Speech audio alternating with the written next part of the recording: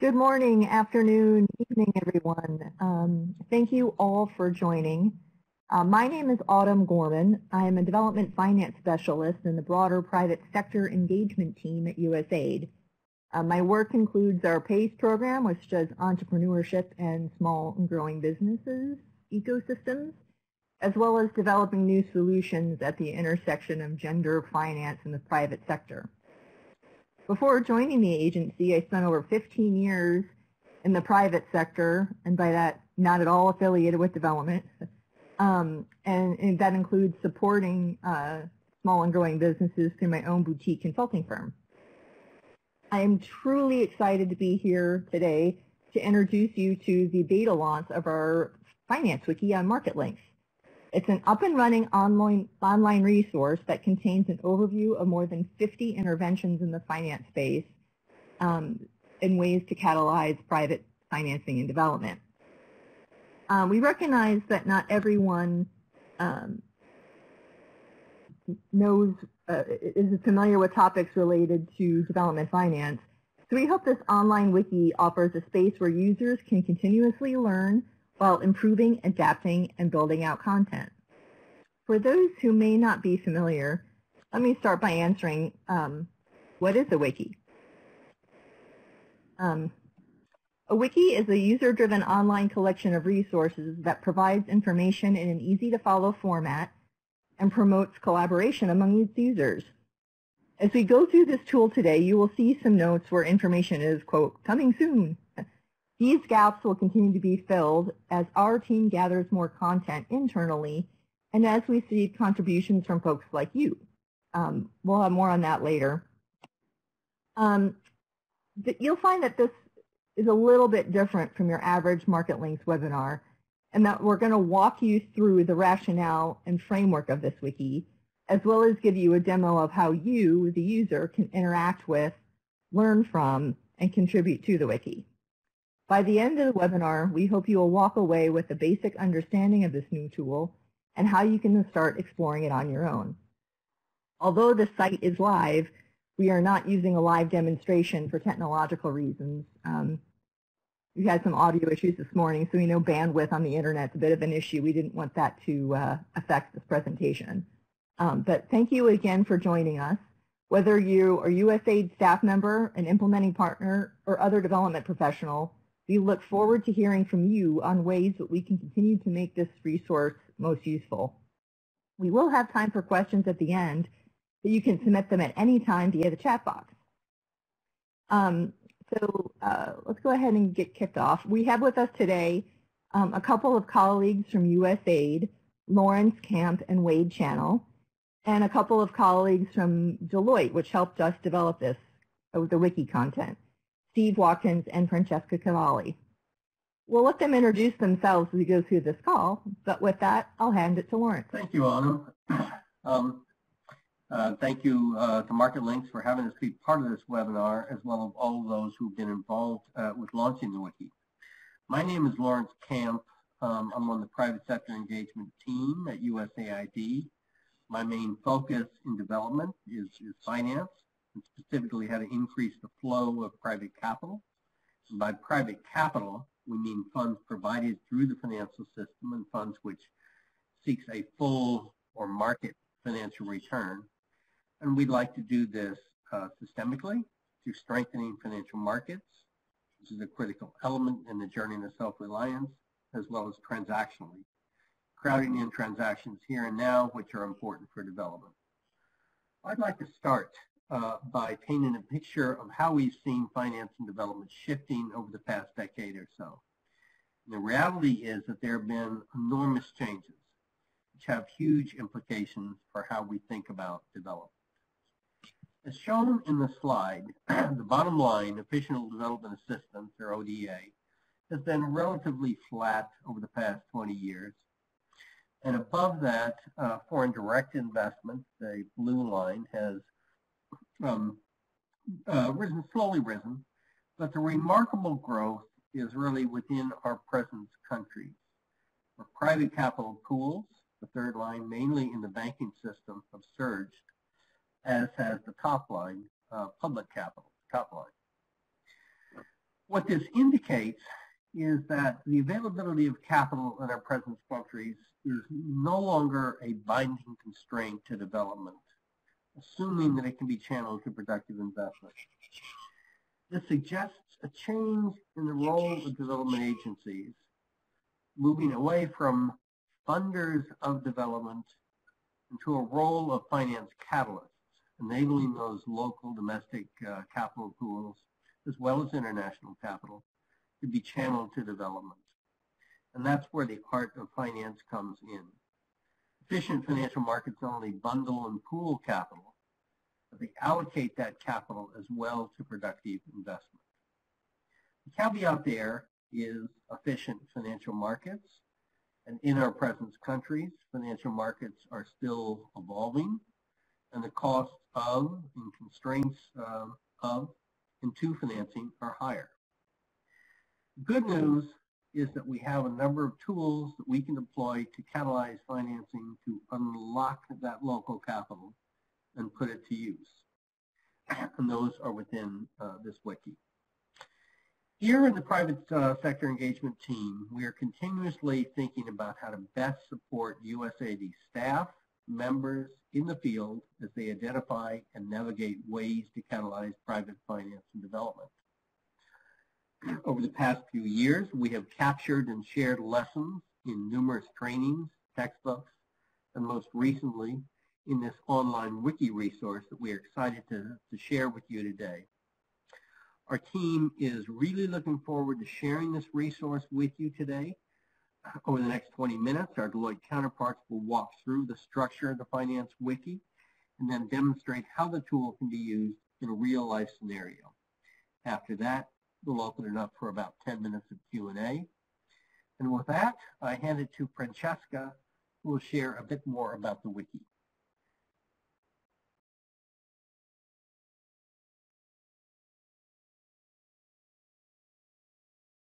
Thanks, Lawrence, and thank you all for joining us today to learn a bit about what our team has helped put together over the past few months. My name is Francesca Cavalli, and I am part of the Deloitte team that worked with USAID to pull together the Finance Wiki we are sharing with you today. As we jump into the nuts and bolts of the wiki, I'd like to begin by introducing the organizing framework of the site, the 5-point framework. First developed by Lawrence and Autumn at USAID for the Mobilizing Finance and Development course for USAID staff, this framework is used to explain and organize the complexities of private finance in developing economies. The vertical or green elements of the framework represent the broad systemic conditions in which the finance sector of an economy operates. The horizontal or blue elements of the framework, finance seekers and finance providers and intermediaries, represent the parties to any individual financial transaction. The facilitators and disruptors element acknowledges that the many innovations outside of traditional finance that we as development professionals can harness. Taken together, these elements can be used to describe almost any financial transaction. Suppose, for instance, that an individual keeps their wages in checkings and savings accounts for the bank. Payment systems, part of the financial infrastructure of an economy, help them easily access the funds in these accounts to make purchases, for example, by using a debit card to buy a cup of coffee. Of course, today we see that there are new ways to exchange money for goods and services. Facilitators and disruptors like digital currency and fintech can also help us purchase that cup of coffee. Sometimes individuals become finance seekers who require funds greater than what's available in their checkings or savings accounts to make a big purchase. For this, they might turn to finance providers, like commercial banks, for additional sources of capital, like a loan. A finance provider depends on strong enabling conditions to feel secure enough to extend lending. The macroeconomic environment of an economy, for instance, will influence the bank's willingness to lend. Lenders also want to be sure they are legally protected in the event of a borrower default. As you can see, all 5 elements of this framework work together to influence the nature of every financial transaction, as indicated at the center of the framework. On the Finance Wiki site, you will see these 5 elements listed on the left-hand side of the screen in a navigation pane. By clicking on these links, you can easily move about the site. The pages can be explored in any order. Included within each section are 2 things. First, a description of the element. What does it mean to be a finance seeker? Who is included in that group? Second, you will see a list of finance interventions that are related to that element, broken out in the navigation pane to the left. Here we see one intervention related to finance seekers is titled Partial Grants and Cost Sharing for Financing. Of course, as I mentioned earlier, the points of the framework almost always work together. Therefore, it is important to note that these interventions are often related to multiple points of the framework. This grouping was created as a means to help think through the categories to better understand these linkages. To find out more about a specific intervention, simply click its name. Say, for example, you'd like to learn more about partial grants and cost sharing. After selecting the name of the intervention, you are brought to an intervention-specific page. Every intervention page includes a description, a list of constraints that are addressed by that intervention, any advantages and disadvantages, must-have, critical points, or questions to consider. A vignette is also included at the bottom of the page to exemplify how the intervention was applied in a real-life scenario. Finally, a call-out box at the top of the page contains additional resources where you can learn more. You'll see here where the interactivity comes into play. This link, submitted here, allows users to contribute their own content and ideas. If you select this link, you will be brought to a Google form where you will be given the opportunity to submit additional content to the USAID PSE team for consideration as part of the Marketlinks Finance Wiki.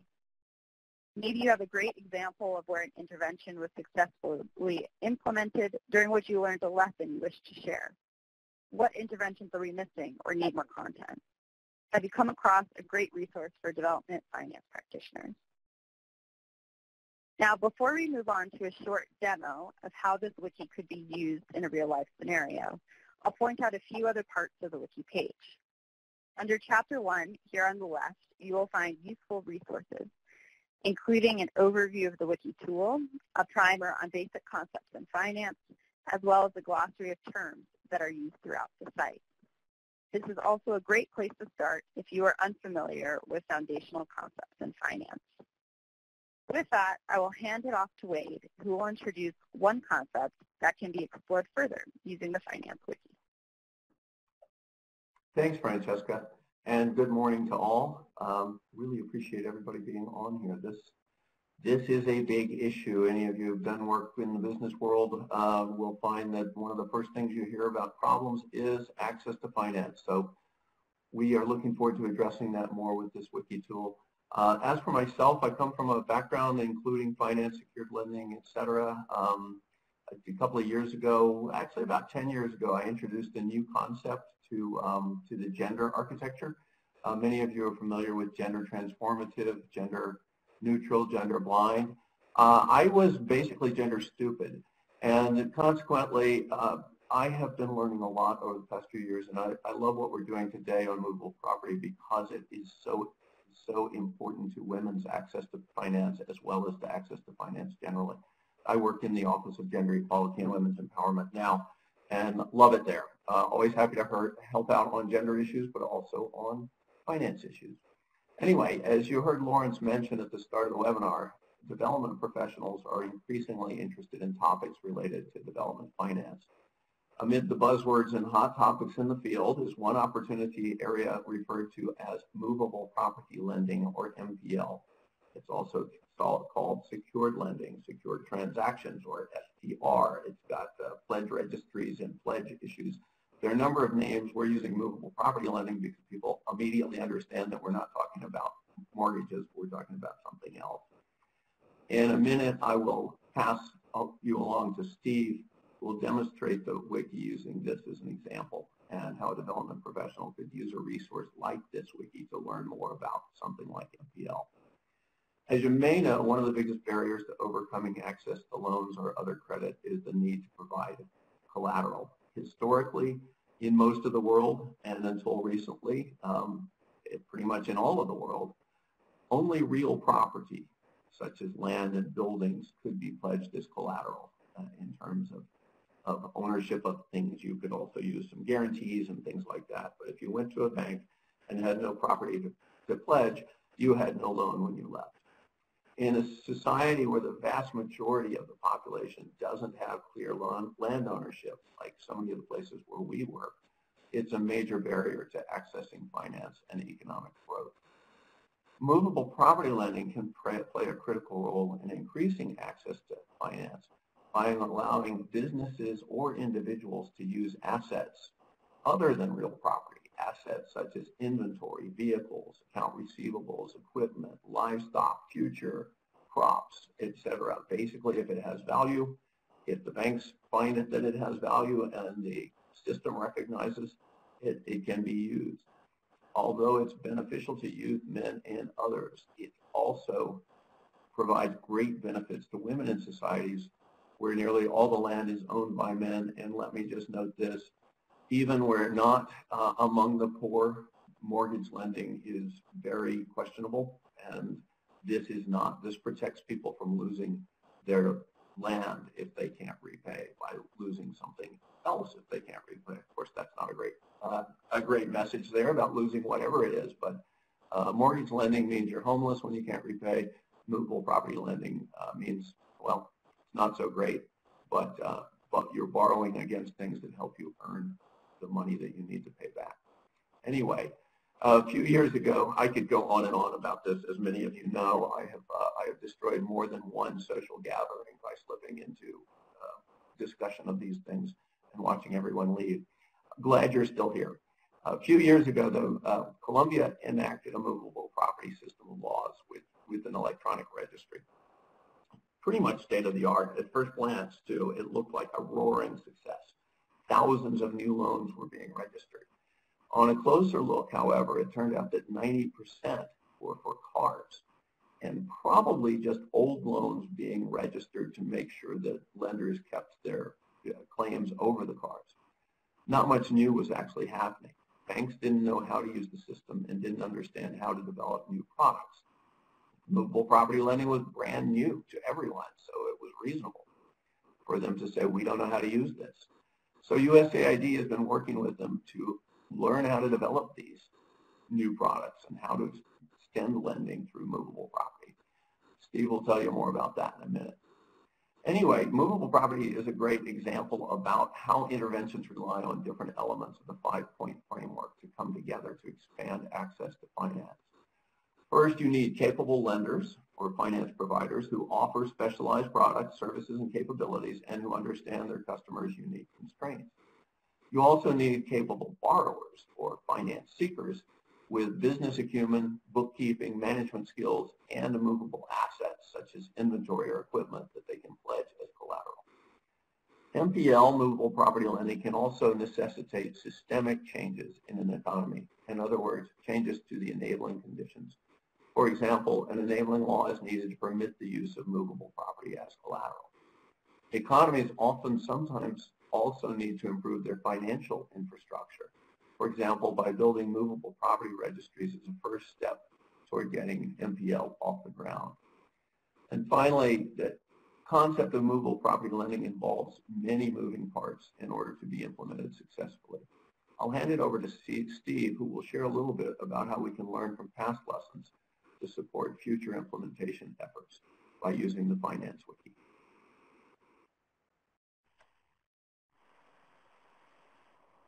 Thank you, Wade. And if we just click to the next slide, please.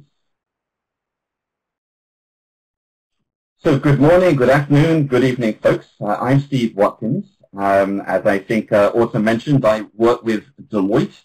In the past, I had a career in banking. I founded and ran my own small business and also worked for a number of economic development NGOs. So I now bring all three of those together, working at Deloitte and usually for USAID on development finance issues. And love my work, and very happy to be on this call with you all today. So let's have a look at how we could use this development finance wiki. Let's suppose that I'm actually not Steve at Deloitte. Let's assume now that I am a chief of party of a project in the USAID presence country. Let us say it's whichever country you are calling in from now. And as chief of party, I just had a meeting with my contracting officer's representative at the mission and was told that my project really should think about advancing movable property lending to benefit the small businesses in the country. And I'm thinking, okay, I need to find out what this movable property lending thing is all about. So of course, the first thing I think of doing is going to Marketlinks and looking at Development Finance Wiki. And I go to that first page that Francesca showed us with the 5-point framework. And one thing that I remember the USAID person telling me was about we need a movable property registry in the country. So as I look around that first page, I notice that under finance infrastructure, and I look down here, financial infrastructure, I see build collateral registries right here. So I figure, okay, let's have a look there. And I click on the movable collateral registries number 2.4.2. If we can move to the next slide.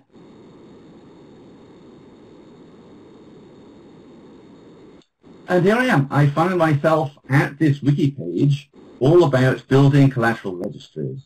And as I start reading it, I'm happy to find that the very second paragraph talks about movable property registries and in a way summarizes what Wade just said about this being an approach that allows people to provide collateral in the form of assets that are not land and buildings, assets that might be, for example, machinery, equipment, the inventory and stock of a business, or even the invoices that have yet to be paid to a small business, and thereby allows people and businesses that don't have land and buildings or that don't feel financially secure enough to pledge their land and buildings as collateral to have collateral and therefore access finance.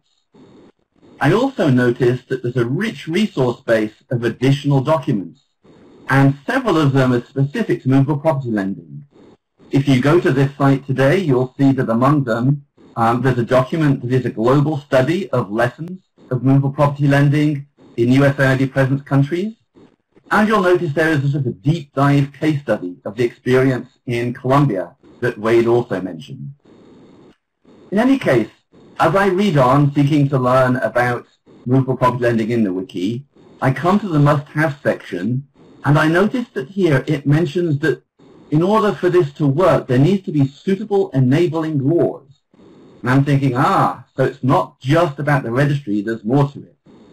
So I go back to the main page of the wiki, and I think, well, laws is part of enabling conditions.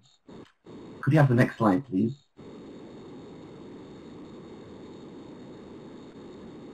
And so under enabling conditions, oops, back a slide. Thank you. Under enabling conditions, I read through the different interventions, and I see down toward the bottom here, establish the legal and procedural foundation for secure transaction regimes. So I'm able then to read again a description, what the legal constraints addressed are, the advantages of putting in place this legal framework, the disadvantages, and the various sort of must-haves that need to be considered, together with a case example or vignette. Here again, I look at the various resources that are available, and I notice there's one resource that's all about the benefits to women. So I click on that and open up this document. And this provides some more information about how movable property lending can and has in countries opened up access to lending to women-owned businesses, because all too often it is the men in a society rather than the women who own the real estate, land and buildings. So movable property lending, sort of levels the playing field somewhat for women. Now I notice as I read this that really movable property lending seems to be taken advantage of primarily by micro, small, and medium-sized enterprises. And that makes me realize, and we can move to the next slide now, that makes me realize that the last project I led was all about providing technical assistance to small and medium-sized enterprises and helping them to complete finance proposals that are more compelling to finance providers. So I go back into the main menu of Marketlinks, I go to the finance seekers and see that there is an intervention about providing finance seekers with advisory support in building their proposals. And because I recently completed a project like this, I go to the resources, click on upload, and I fill in a form that lets me upload and contribute the project report from my last project as an additional resource on the wiki. So now this is Steve speaking again, not the notional chief of party. I hope that from that very quick demo, you've got a sense of how if you come across a new topic in development finance, you can sort of intuitively use the 5-point framework sort of gateway into the wiki to get a sense of where to go looking. That you'll likely find some guidance on a topic. And that if you read that guidance carefully, you'll find that there are links related to the topics that you can follow. There are resources you can access to provide much more information than the wiki itself. And also you have the opportunity to strengthen this wiki by adding your own content, thereby building this resource for this community of all of us, this community of development finance professionals. That's the end of my part of this demo, and let me hand back to Autumn to wrap things up and open up a bit of Q&A. Thank you, Steve. Great, and I apologize for some of the issues about visibility of the slides and some audio issues. One, it convinces me that we made the right choice by not trying to do a live demonstration of the site. But it also, but all the resources, including the presentation itself, will be available online. And the wiki itself is live, so we encourage people to go ahead and poke around and explore and discover things on their own. I also want to note that we are aware there are gaps in this wiki, including in our own work, but we didn't want to let that delay the launch of this tool as a beta. Plus, we also are aware that we don't know everything, even though we may pretend to at times. But like, how many times have we gone into something thinking one thing and then found out there was more to it as we got in? The movable property lending is one example. You can't just build it with the financial infrastructure of the registries and the enabling environment. Banks need to know how to use it, and their customers need to know how to use it and to understand it. So there's a lot more to these things than we understand. The 5 points framework is what we chose to use as a way to structure this. We know that there are others out there and that it may not be perfect. But we also want to note this is a tool for everyone. We sincerely welcome contributions and to continuously improve this. Please share what you have done. You can do so today, you can do so tomorrow, you can do that in the weeks and months to come. And I also want to flag that we have not yet tagged anything that's specifically COVID related, but that is a possibility going forward. Although I think we've all learned a little bit that some of the challenges around accessing finance are pretty universal. It's just a matter of finding the right recipe, a combination of ingredients to address the challenges. And COVID will probably set a lot of things back as we go. So now I would like to take a few minutes to go ahead and answer some questions. Please go ahead and do that in the chat box, and we'll go ahead and take some of those. So Sundarathan is asking how we can leverage the Finance Wiki for environmental projects in India. Is there anybody on the panel that would like to take that one? How about Lawrence? This is Steve. I was actually just beginning to write a reply, but I'm happy to verbalize one. Thank you for the question, Siddharthan. So to give you a very detailed answer, we would need to have a bit more detail about your project. However, in general, if you were to take a look at the 5-point framework and think about the circumstances of your project through the lens of the 5-point framework, to what extent are the environmental issues you're trying to address caused by the environmental issues you're trying to address? To what extent are they caused by finance challenges in the community that uses or lives around those environmental resources? For example, quite often people and communities are forced to extract environmental resources unsustainably because they don't have other access to sort of finance for other businesses or to get through in times of hardship. So it may be an issue of not having the financial infrastructure to access finance in that community. It may be that finance providers aren't familiar with the more sustainable economic options within that region, and so on and so forth. So as a general answer, I would say if you feel that there are economic or financial drivers to those environmental issues, you can use the 5-point framework as a way of understanding those financial drivers and beginning to shape a finance solution. And then, of course, you can use the wiki to learn more about whatever hypothesis you develop. I hope that's helpful. Yeah, thanks, Steve. And for those that may not quite know where to start in this, you may want to take a look at the overview section of the wiki and get a sense of things. You realize that this isn't a, answer these questions that'll get you to a particular result, and this is the solution. That's rarely the case. As my colleague Lawrence will say, it's a matter of which levers that you pull in order to help the system work more efficiently or work period to address the development challenge that you're trying to do. Susie asked a question about whether all the examples have to be from USAID projects, and I would say absolutely not. We need to learn from each other. I think that we meet with our World Bank and NGO colleagues and even investors and finance providers regularly to learn from them, and we encourage all of those parties to go ahead and contribute as well. So let's see, is there any other questions here? Jump in on that, Autumn, as well as far as the examples.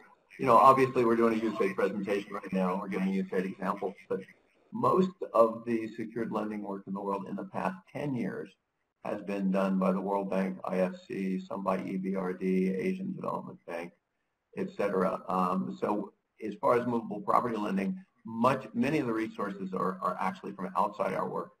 We're hoping to get back into this area for various reasons. We moved away from it these days, and we have a few things going on. And hopefully this wiki will give you some idea of how to start thinking about those projects and what you might need. But we also have resources, human resources back here in DC and elsewhere who can help you once you get a sense of what's going on, actually help you think through project design or project possibility.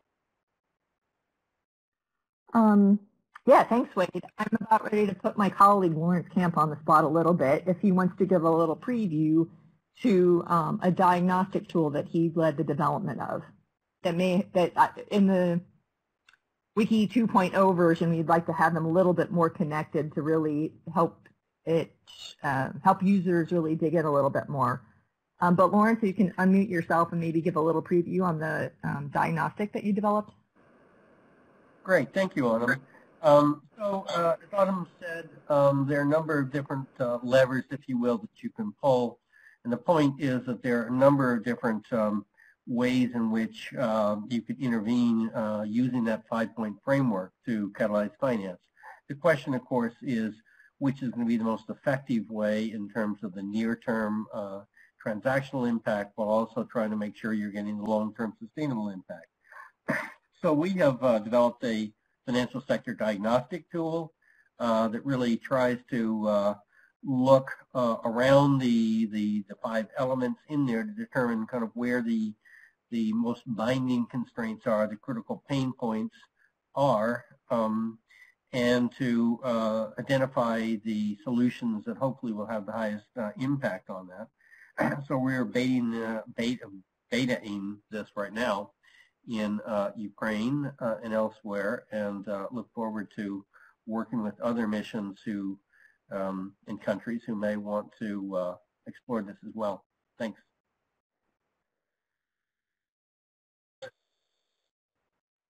Great, thank you, Lawrence. A couple things to note is you'll see that there are many places in the wiki through which you could access that Google form in which you contribute things.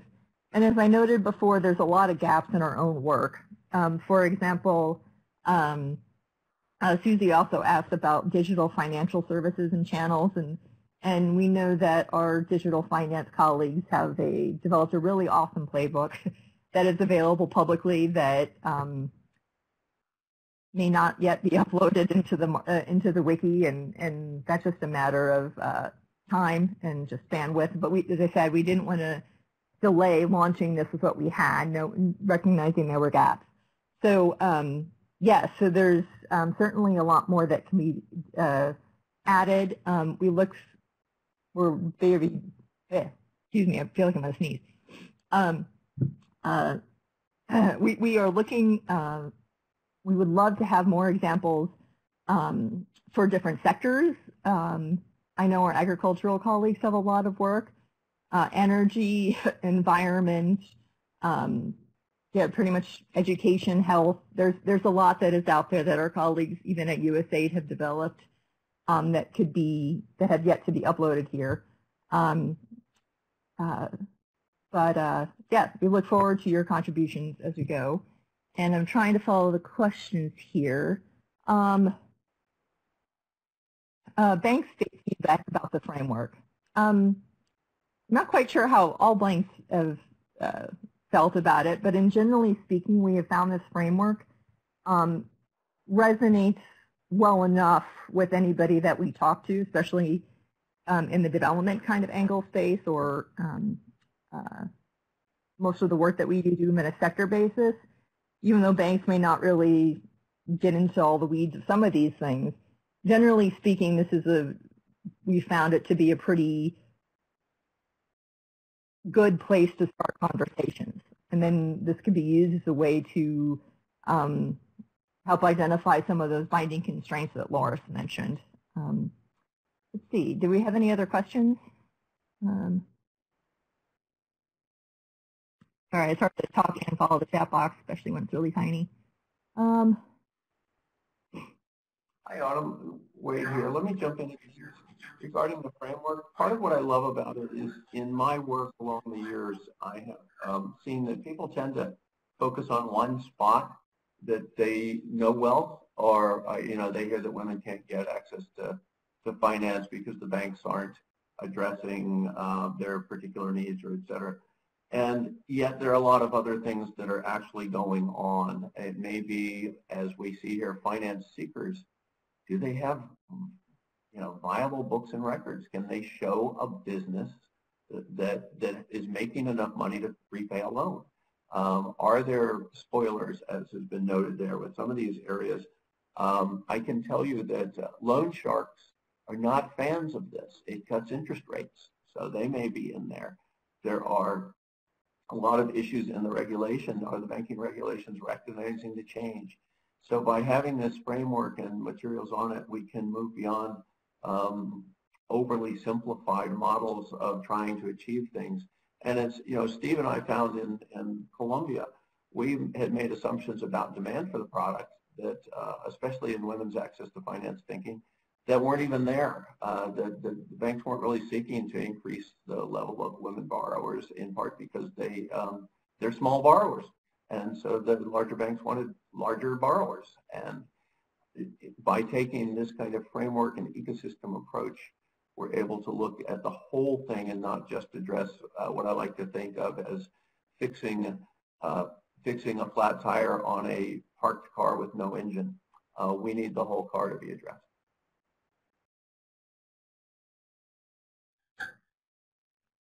Great, thanks. Joyce had asked about, it said one of the sectors which has been severely affected with the current COVID-19 crisis is the financial sector, particularly with women being more affected. Can this be reflected in the framework issues around COVID-19? As I noted before, is that the framework isn't, or the wiki itself, isn't designed to necessarily have a COVID lens. But what you could do is you could look at the framework and some of the topics and then see how what has changed within that bucket, pre-COVID, post-COVID, and particularly if you think about how it may be more affect women more. So the framework is designed to be a way that you could think through these issues, even though it may not explicitly be for women or post-COVID. Sorry, I'm having allergy issues this morning. Anyway, so even though it's not explicitly in there, any user could go in with that lens and be able to think about the issues within it with that lens and hopefully come to things that would be more useful in terms of eliminating those binding constraints. Awesome. Hi, this is Steve Watkins. Actually was doing a little bit of work with colleagues in the Colombia mission about COVID response yesterday, and I could briefly walk through the how that might be used, the 5-point framework in that. It would take us a minute or two. So the Colombia mission is very concerned about how to support economic recovery post-COVID. And one of the things that they are concerned about is what sort of macroeconomic and monetary policies the government will exercise to keep the economy kind of liquid so that people are able to access and spend money. That clearly belongs up in the enabling conditions part of the framework. And so if you wished to sort of learn more about what can be done there, you could use that part of the wiki to learn about monetary and fiscal policy support and so on. Similarly, a big concern post-COVID is, will banks have the confidence to lend money to businesses if they're unsure whether the business will recover, unsure if the sector the business is in will be asked to close down again if there is a second wave of COVID and so on. So again, looking at the content under finance providers can help you understand that concern. And so, for example, in Colombia, they already have several DCA guarantees in place, and they are looking at whether the terms of those guarantees could be amended to reduce the risk of banks continuing to lend under COVID, and therefore allowing finance seekers to access the money they need to restart their businesses and so on. So they're just a very brief sort of illustration of how looking at different parts of the 5-point framework to understand the implications of COVID and what interventions can support. Hopefully the wiki will be a useful resource as we're all increasingly asked to think about how can we help with the recovery from COVID.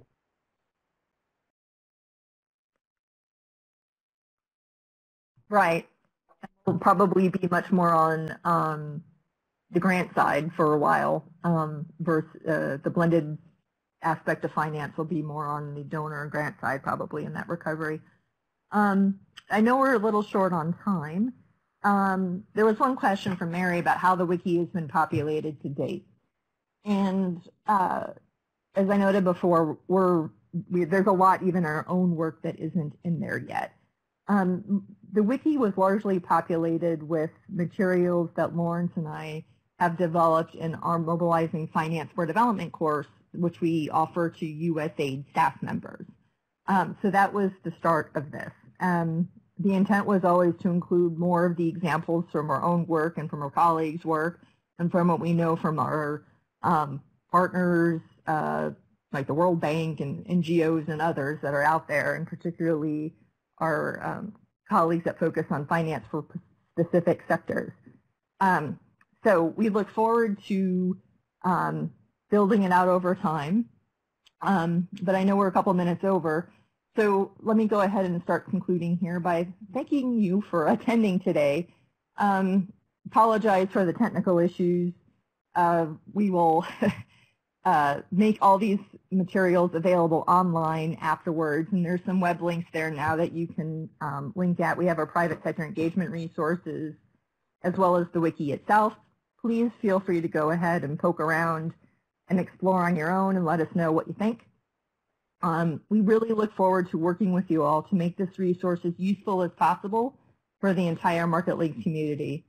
The whole concept behind this as a wiki is to crowdsource content over time so it could evolve with our, as we learn and as we grow in our work. In the future, as I said, beta, we're working towards 1.0.